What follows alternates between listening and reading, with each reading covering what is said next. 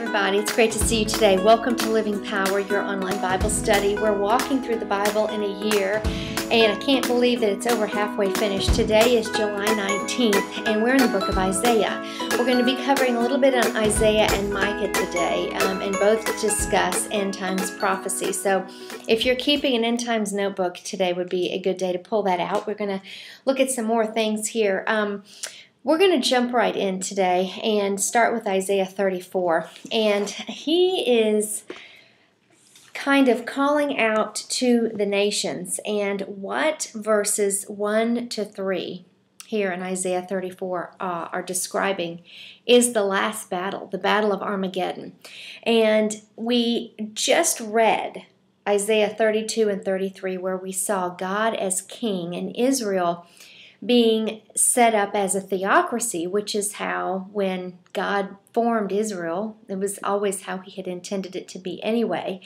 And today we're going to look at the end battle, and of course we talk about the ushering in of the millennial kingdom. These verses 1 to 3 paint a military picture for us. I mean, you have to just see yourself in the battle, on the battlefront. There are horses.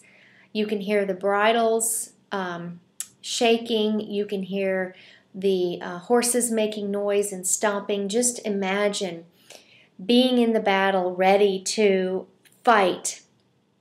And just picture noise and machines and guns and just chaos everywhere.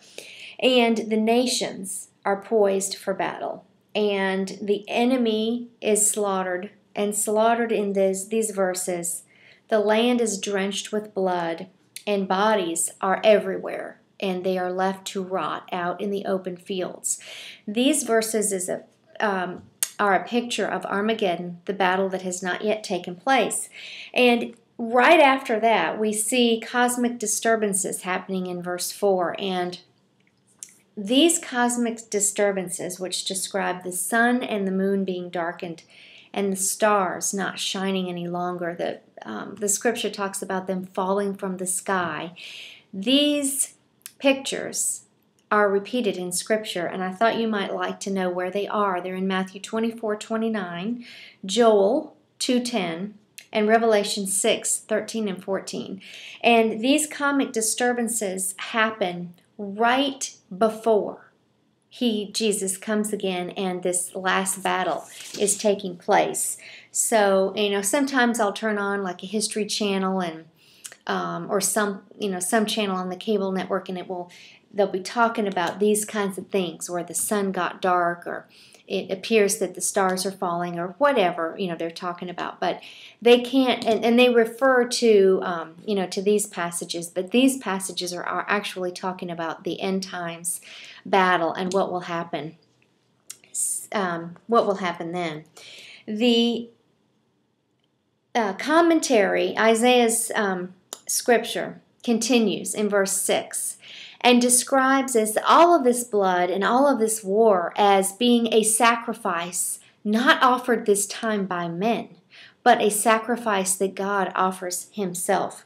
And God sees his enemies here as, he calls them as rams, goats, oxen, and bulls. He's calling them by an animal name because it is God now who has brought these nations together and is conducting the sacrifice.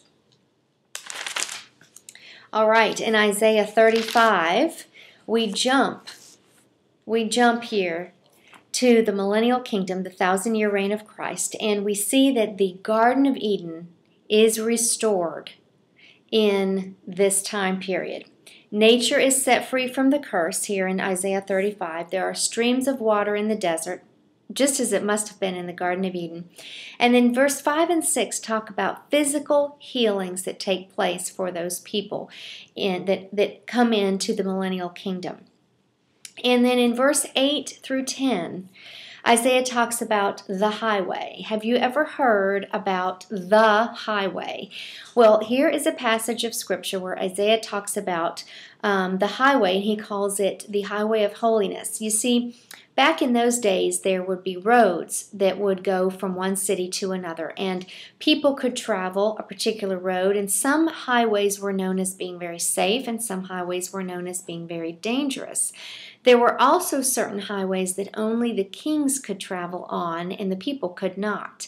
And kind of like maybe a toll road that we would have today. Not everyone would want to travel that, but the ones that can do. This highway that Isaiah talks about is a road for travel that actually, it's a physical road that actually leads to Jerusalem.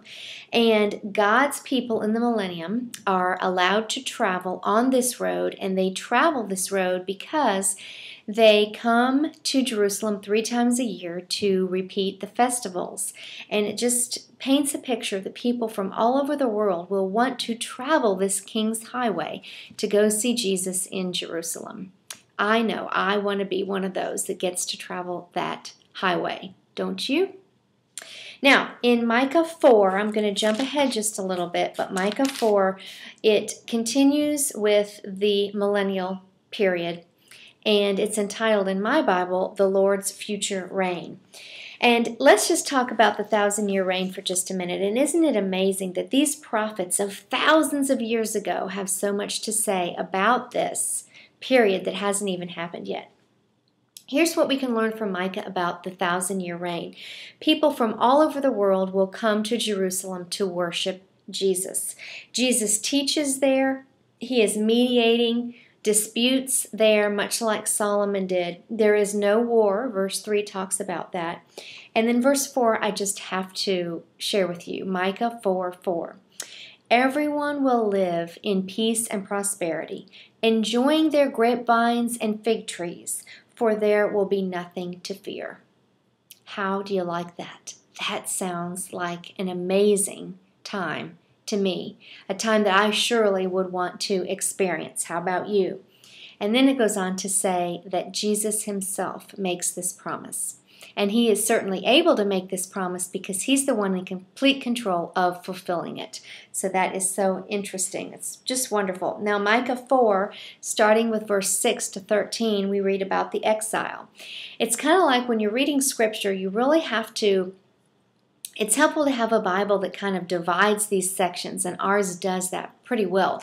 And it tells us that this section now is talking about something else. You know, the prophets can be ranting about one thing, and then all of a sudden, and sometimes within a verse, they're switching themes one to another. So here in verse 6, the theme switches to the exile, and it says that the nation of exile will be exiled.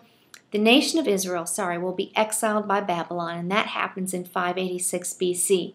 We are in 703 BC right now in our reading, today and tomorrow. So this hasn't even happened yet as far as our reading goes. Many nations will gather against you. And then, of course, this is talking about the year 20-something. We don't know. It hasn't happened yet.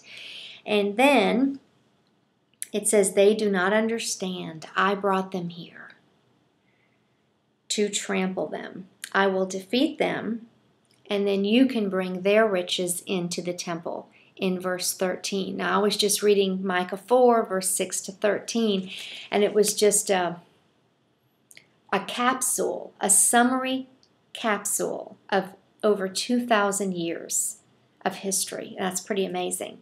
Micah 5, I know some of you are familiar with some of the passages because this is where it proclaims that the Messiah will come from Bethlehem. And it's in verse 1 through 6. In verse 2, the ruler will come from Bethlehem. And isn't it just like God to pick one of the smallest villages to bring one of the greatest or the greatest king? Verse 3, it says, Israel will be abandoned to their enemies until the woman gives birth. And woman gives birth is simply a prophetic symbol. It's a description to describe the day of the Lord. These couple of years at the end times that haven't happened yet, where the Lord will bring vengeance upon the world and, of course, culminate in the last battle of Armageddon. It says Israel will return to the land. Jesus will bring them home himself and stand with them, and Jesus will be highly honored all over the world. And that is in verse 4. Then his people will live there undisturbed, and he will be highly honored throughout the world. The first time Jesus came, he was scorned, mocked, murdered, and left to die on a cross.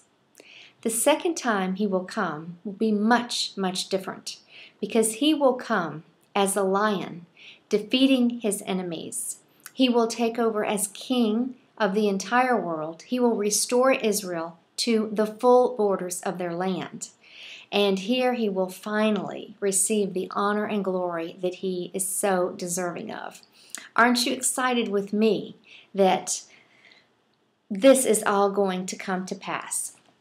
And at the end of Micah 5, in verses 7 to 15, we see Israel too receives their due honor and glory. They are no longer chastised by the nations, much like they are today. They are respected. There is no war. There are no idols in the land of Israel, and there are no fortune tellers in the land of Israel. For Israel has become a holy nation, a priesthood who lives for their Messiah, to worship and to serve him. And this is what we have to look forward to in the millennial kingdom. Well, I hope today's lesson has been a blessing to you. Tomorrow we are going to continue, but we go back into 2 Chronicles tomorrow. So we kind of go back. We're going to pick up the history books where we left off. And you'll recall we left off with Assyria about to invade Judah. And we've been talking a lot about that over the past couple of weeks. But tomorrow we're going to pick it back up in the history books as we continue in our reading. Blessings to you and your family until we meet again. Shalom.